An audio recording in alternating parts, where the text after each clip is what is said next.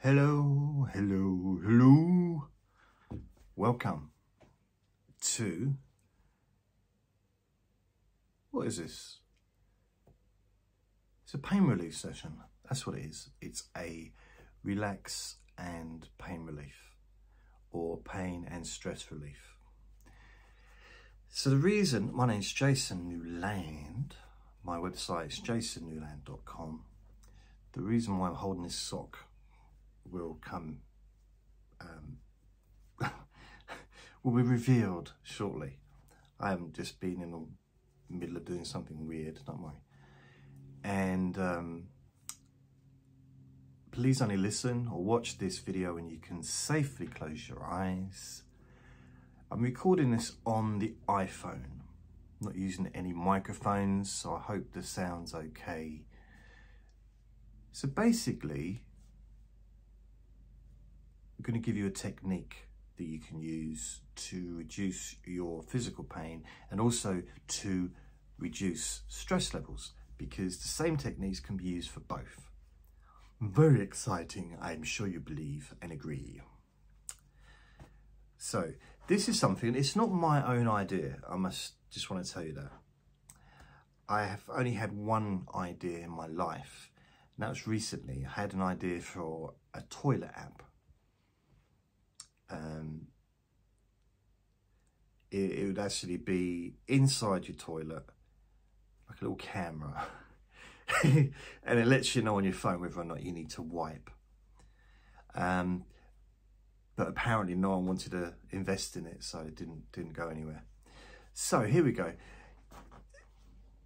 The basics of this is when you're going through a stressful period, or through you got chronic pain, one particular part of your brain is in operation, apparently. And because you're focusing on that thing, whether it's the anxiety, whether it's the stress, whether it's the physical discomfort, you kind of get more of what you're focusing on. It's almost like you're, not on purpose, but you're telling your brain what to focus on.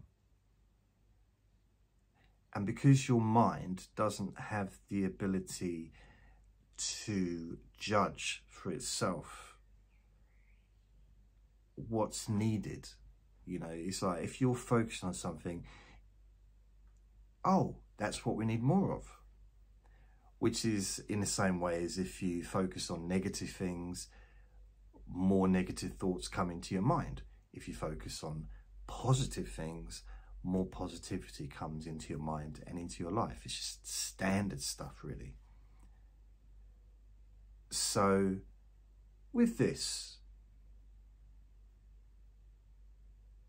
focusing on that unpleasant feeling. It's not nice, obviously. But because you're using maybe just one part of your brain, and only a slight part of your brain, maybe not the whole of that side of the brain. The idea is if you start evening it out, so you're using both sides of your brain, it helps to reduce that discomfort, that stress level, so introducing more of a sense of relaxation, more of a sense of physical comfort. Now, as I said, this is not my idea. I'm probably presenting it in a little bit of a different way to other people because most people are more professional than I am. I mean, look, I didn't even roll the sock into an actual ball, and it's still got Vinny's hairs on it. By the way, Vinny is my little dog. So I do actually have a ball that I could use, but the reason I'm not using the ball is because it's covered in Vinny's saliva, basically. It's very wet at the moment because we've just been playing catch in the park. Unfortunately, he doesn't bring the ball back to me, so I actually get more exercise than he does. Little bugger he is. Let's see if I can put this into a ball. Oh, look, no, it's two socks there. Now I've cheated. You see me cheat. I must be able to do this. So the idea really is a way to stimulate both sides of your brain. You could take up the piano. Now, there's not really enough time in this video or this podcast episode to teach you the piano, because I'd need to learn myself first and then teach you. So this would be like a 3-4 year recording. That's a long time, even for YouTube. So I can't do that. What other things could you use both your hands for? I mean, it depends what kind of job you've got. See, if you've got a job and I don't know, what, using both your hands in your job, typing, or I don't know, just basically using both your hands, then that does stimulate both sides of your brain. But then that distraction of doing that would very much likely decrease the physical focus as well of any kind of unpleasant feelings, because you're distracted and you're thinking about what you're doing, you're focusing on what you're doing. You don't have time to be bothered by other things, including worries, concerns, or even things you're looking forward to. You know, you might be having a holiday tomorrow, but you might not have time to even be excited about that because you're focusing on putting the filling into pies, or finishing the email, or talking to people on the phone, whatever it is you're doing.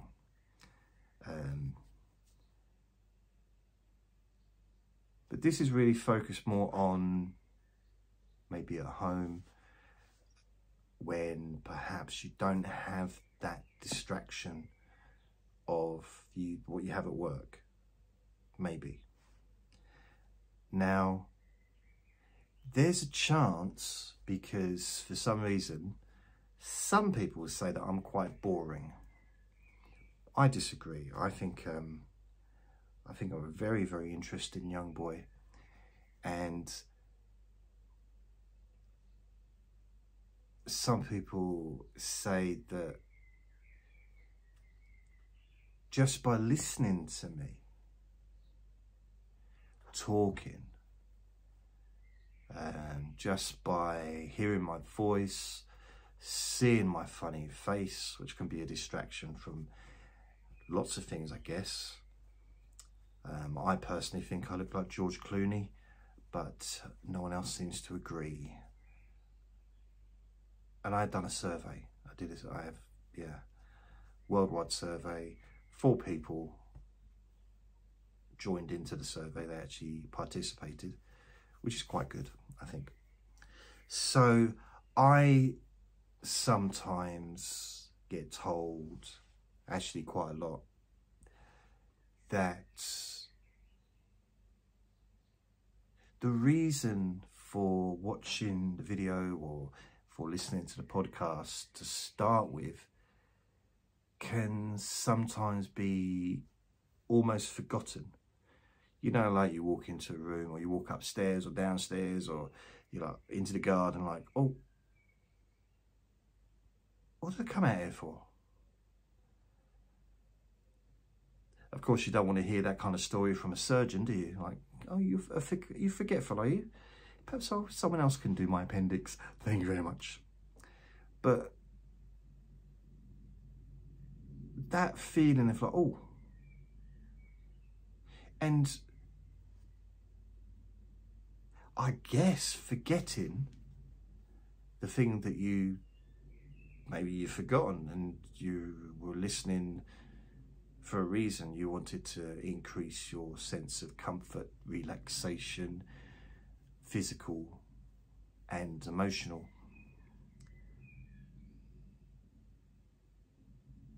But something else is kind of changed in your head.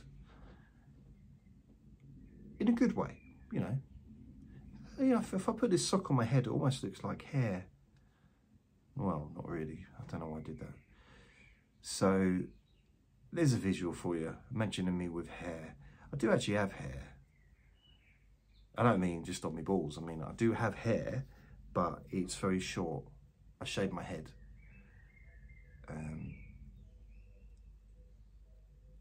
not necessarily relevant for this recording, but see, the main thing I think about, the way I see it is, it's about how you feel. It's about how you feel before and how you feel afterwards. How did you feel then? How do you feel now? And there's that feeling changes as you move through the video or through the podcast. And I mean, some people, I think someone wrote and said, you know, I started listening to your recording, I was feeling sorry for myself, and after about 10 minutes of listening to you, I just was so grateful that I'm not you. I've actually got things quite good, and I'm just really grateful, and that I'm not just someone just blabbering about nothing, like a blabbering little monkey. Like, to be fair, that wasn't the best comment I ever had. It wasn't my best review, being called a blabbering little monkey. Yeah, I probably wouldn't put that on the back of my book as a recommendation, possibly. Mind you, it's not a bad title, is it? Blabbering little monkey. The life of a blabbering little monkey. That could be my new podcast. Oh! Right, I was going to use the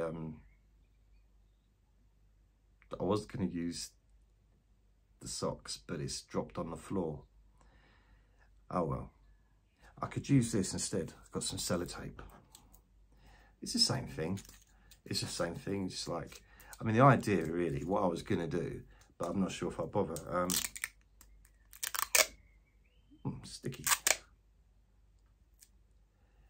See, I find, because this is, I don't know if you ever use sellotape. If you don't know what sellotape is, basically, it's sticky one side,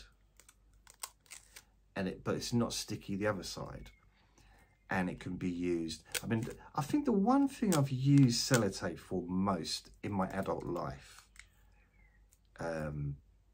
was when I've sent a letter that's, because I don't know about you, but I don't send many letters, to be honest. It's not a thing that I spend a lot of time doing.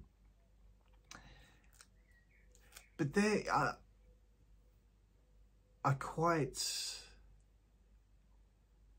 I used to send letters. I used to write poetry, believe it or not. I used to write poetry. I used to be quite romantic. But anyway, the letter, that little bit that you lick to seal the letter, I don't really trust it. Not that I don't really send letters very much, but what I do is I tape it a little bit there across, and then a little bit there across there, or straight across if it's like a straight thing. But it's quite handy. I don't know if you have it in other countries. It might just be a UK thing. But they might be available in other countries. I don't know. Check it out. It's a lot of fun. I remember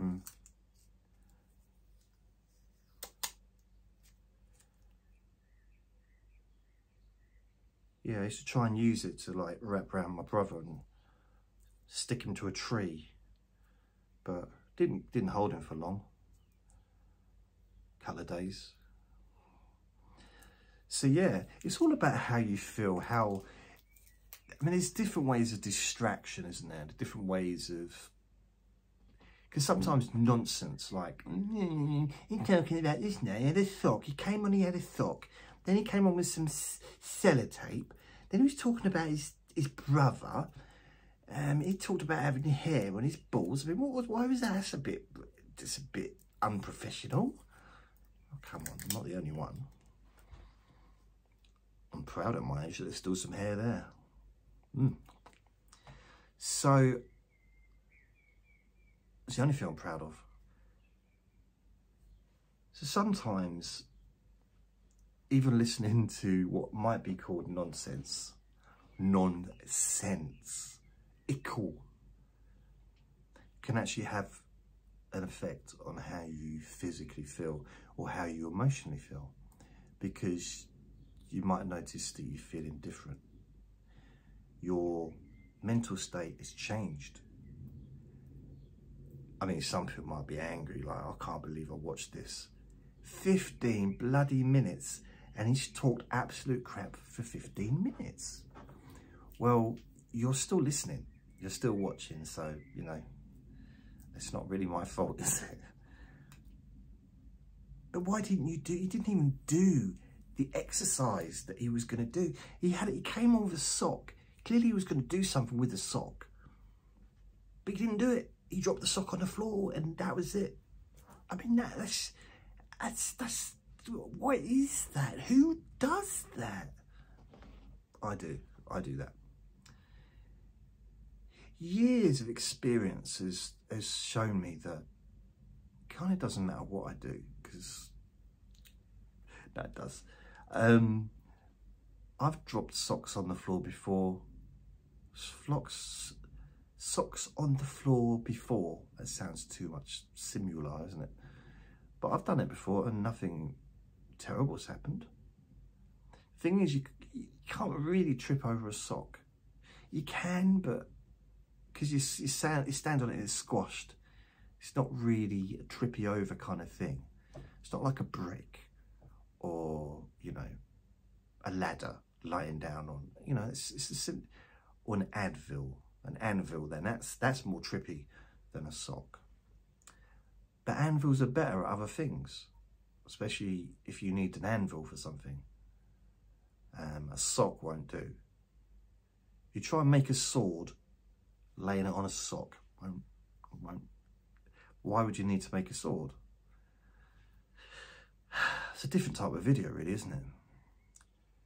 So something changes in your mind. Something changes in how you physically feel when you watch videos or you listen to a podcast like this. I've got itchy nose.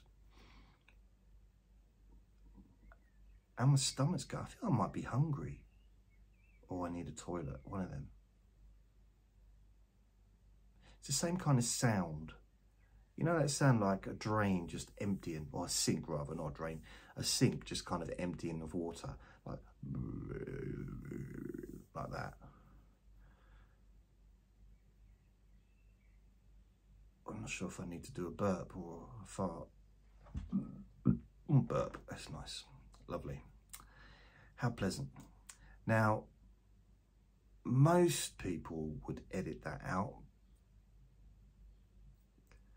So, how are you feeling compared to how you felt before?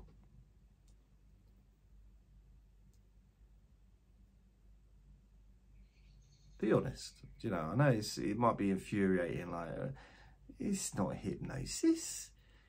I didn't say it was hypnosis, did I? Did I say it was hypnosis? Maybe I did. Maybe I lied. Maybe this is my version of hypnosis. Maybe this is the version that the J.J. Newland has come up with after many years of doing hypnosis, realizing that actually there's different ways to feel differently, and this is all about feeling differently. It's a different way to do it. It's not just one way to change how you feel. It's not just one way. There's two ways. No, there's multiple, lots of different ways of changing how you feel. And the fact is, the way we feel is changing all the time. Now, I'm very in tune with mood changes because of my condition. I have bipolar. I have bipolar. And I know what it feels to have, for me, how it feels to have different changes happen. And as far as I'm aware, it's natural for all people to have our feelings changing. Never stays the same. No state is the same for very long. I've even seen angry people struggle to stay angry. I've seen it in person. In fact, I've broken that pattern of their anger, made them laugh, and you could see them trying to force themselves to be angry again, to continue the argument. Which just shows you that not all of these feelings that we think we should be having are necessarily useful or even relative. It's my stomach again. I'm ever so excited. I want to listen back to that, see if it was actually picked up. Now this is a little bit strange because I don't normally do videos. I haven't made videos for years really, not properly, not regularly. And I don't know, there's something, I've been making podcasts, that's what I've been focusing on. And there's something a little bit different, there's something, I realise there's something I've been missing. And part of the reason I don't make videos is because when I started making videos on YouTube, doing hypnosis videos back in 2007 I was like 10 years old. And now look at me, I'm 90. And it's weird to look back and I had a really, hello everybody, my name's Jason. I was really high-pitched voice, I was young, I had hair, I had a dark beard, dark. Now it's white, kind of, although it's not really a beard, but it's, you know, I've always had a pink face, so I don't need anyone to comment on that. I think I might be, my ethnicity might be in the past more towards pink skin, red skin or whatever, because that's what I have. I've got a pink face, always had a pink face. Not really relevant to what we're talking about, but it is because I don't like making videos. I don't like seeing myself on the camera. But I've realised the way around that is to not watch the video back.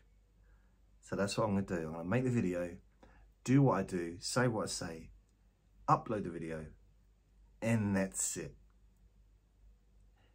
And that'll be done. Done, done, done, done, done, done. Now, it might not be the perfect way to do it. And it might not be the best audio quality that it could be. You know, if I was going to make, because I've got some good, like, you know, microphones and equipment to make podcasts with. I could record with the podcast with the microphone in front of my mouth in there, like, but I kind of, I don't know, it's just easier. I like things to be easy, you know what I mean? You know what I mean? I like things to be easy. So coming back to how you feel, how do you feel? Wow, it's like a ring from my finger, this sellotape. So how are you feeling? How are you feeling? Not about like me, like I'm frustrated because you're not doing what you said you're going to do, and I wanted you to be different, and I wanted you to be professional. I wanted you to have an American accent. I wanted you to have hair, but you don't have any hair.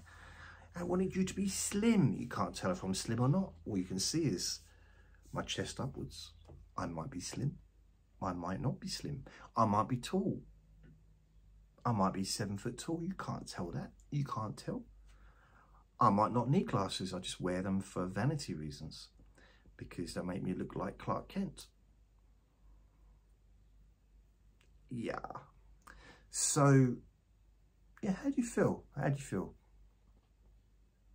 How do you feel?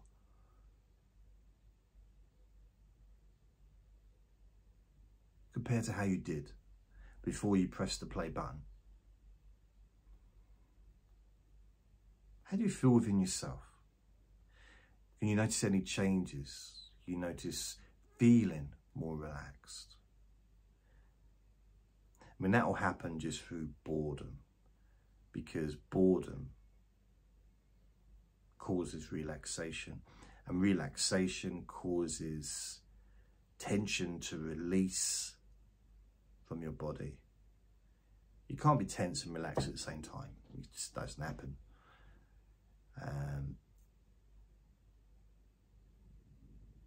You can't dislike and love the same food at the same time. You can't be eating a banana saying, oh, I love this. Oh, I hate it. I love it. Oh, but I hate it. You can't. You either, I mean, you might not love a banana. I mean, a banana is not something I imagine many people have huge emotional reactions to.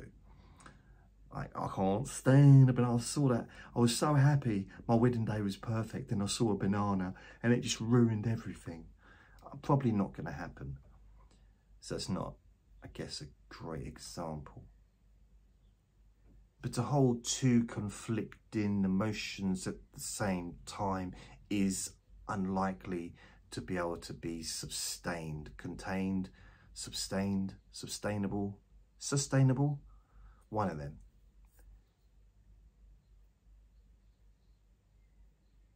Relaxation is something that we're born with the ability to do. We're born with the ability to sleep easily. I mean, just look at any baby, even a crying baby, forgetting the crying bit, but babies are born with the ability to sleep. I've seen babies fall asleep while they're actually eating. They'll be eating like, and there's that whole thing that even little kids do when they try and stay awake and their eyes are going, and they want to stay awake because maybe it's a special holiday, or it's exciting because their cousin's around, or maybe, you know, Christmas Eve, they don't want to go to sleep yet because they're so excited about the presents that they're going to get tomorrow morning, blah, blah, blah. And then like, oh, I want to stay awake. And their eyelids are just not playing around. They're not playing along with what they want. I want to stay awake, but my eyelids want to keep closing. And each time their eyelids close, they get more and more tired and start to drift. And it's natural. We're born with this ability. We're not born with many abilities. I mean, there's the internal functions, you know, the heart, liver, kidneys, pooing, all that stuff that we have, you know, neurological functions, but that's growing, isn't it, inside us? Our brains are growing and developing as we're, you know, from being born onwards, or wherever onwards. And we can't do much when we're actually born. We like just lay there. Yeah, like a bit, I don't want to say pointless, but there's not a lot of, not very entertaining, as it were. But we do have the ability to do a few little things. We don't even have control over our own fingers and toes yet, when you're first born. So it's almost like an alien thing of hand. What's that thing there? It's your hand. Not my hand. Yeah, it's your hand. It's not my hand. Of course, babies can't talk, but if they could, that might be one of the things. Mind you, if babies could talk, I guess the first thing they'd probably say is, well, why did that doctor hit me? Why did that doctor smack me on the bum? What did I do to him? That might be the first thing. Another thing would be, I prefer this room. It's a lot roomier. That last place I lived was a bit cramped. A little bit cramped. So, yeah, and other things that perhaps I shouldn't say out loud that might be a thing they might say. It's like, oh. When you think about it, we all should be able to swim, shouldn't we? And we spent all those months underwater. basically scuba diving in a very small pond. It's true, isn't it? Like a little goldfish bowl, and we've got those little scuba diving, but instead of the thing, it goes into our belly button instead of into our, you know, we haven't got the breathing apparatus in our mouth, it's in our belly button. It's amazing, isn't it, really, when you think about it? Who was the first to discover that you had to cut the umbilical cord? Someone had to discover it.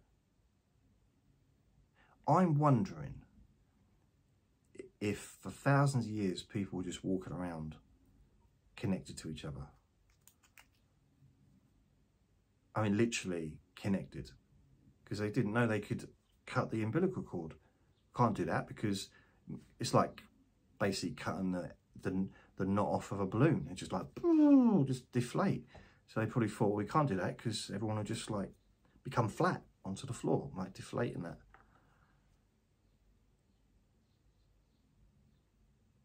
So there'll be generations and generations of people all attached to each other by the umbilical cords. You wouldn't be able to travel far, would you? Wow.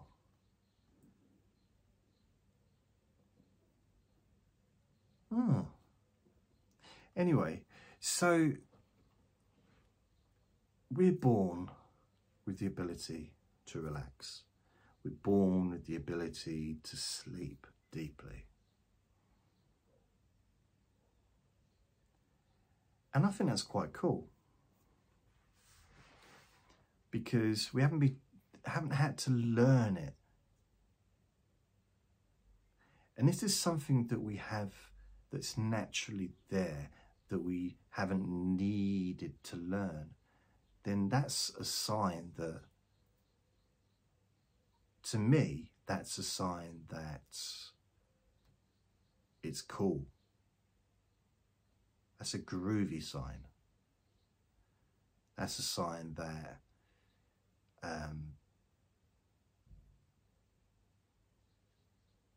you're always going to have it. It's always going to be with you. Even if you've forgotten, it will come back. It's always with you, but it's not a conscious thing. It's not a conscious thing. It's like if someone's been driving for 20 years and then you start saying, okay, now I want you to focus on every single thing you do when you're driving. It will be a bit of a mind fart for the person, because they're so used to doing everything automatically that it will be very weird to be trying to focus on each thing as they do it. That's why you have to train to be a driving instructor. See? Anyway, my dog's barking now, so I'm going to go. Let me know how you feel.